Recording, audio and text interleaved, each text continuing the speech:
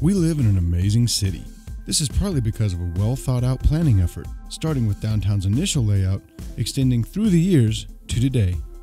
City Plan, which includes land use, transportation, and transit plans, defines where and why things get built, and the transportation systems needed to keep people moving.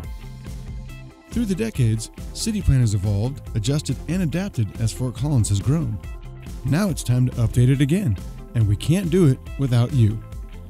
Over the past 50 years, Fort Collins has grown from a small town to a mid-sized city.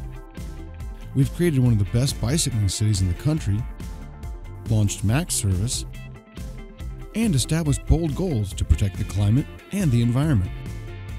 At the same time, housing and transportation have become key community priorities. Housing costs have increased faster than incomes, more people are commuting for their jobs throughout the region, and as land within our growth boundary declines, we need to make decisions about what's best for the land we have left. We're proposing 3 future scenarios to test different patterns of growth and investment. Which elements of these scenarios resonate with you? The first scenario illustrates our current path forward using existing plans and investments for transportation, land use, and our established community goals and policies. The roadway network expands in areas where new development is occurring. Progress is also made implementing the low-stress bicycle network along with sidewalk enhancements. Transit expansion would be more limited with some higher frequencies on a few routes and service enhancements along the West Elizabeth corridor.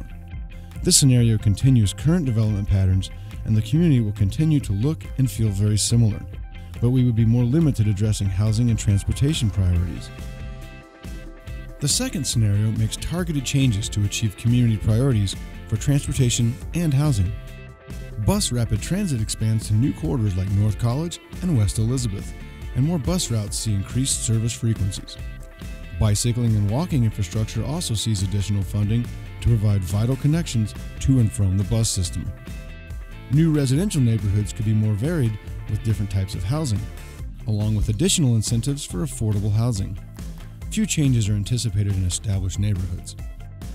This scenario makes more progress toward our climate action goals, provides additional transportation options, and modestly increases our future supply of different types of housing. This scenario will require a slight increase in funding, and Fort Collins would look and feel a bit different, especially along transit and commercial corridors. Scenario 3 is more ambitious and results in changes in more areas of the community. The Harmony and Mulberry corridors would eventually see bus rapid transit, and even more bus routes would see increased service frequencies. There is also an additional emphasis on improving bicycle and pedestrian connections. Changes would also encourage more housing types in both existing neighborhoods and new development.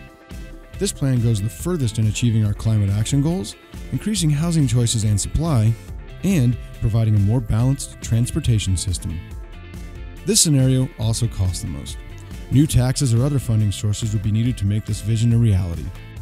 These elements would represent a more dramatic change in how you experience Fort Collins today, especially along our arterial and commercial corridors. So here's the question: how do you think Fort Collins should move forward? These 3 scenarios could each have positive and negative impacts on the community. The truth is, we're going to have to make some difficult decisions to balance all the things that people say they want. Better transit, walkable neighborhoods, affordable housing, and a safe, friendly city. What changes do you like the most? What concerns do you have? And, of course, can you imagine ways to address those concerns? Remember, the goal with the city plan scenarios is not to pick one of 3 options. The goal is to have a conversation about the choices that we need to make as a community. These conversations are an incredibly important piece of City Plan. Your impact will help shape our community for the next 20 years.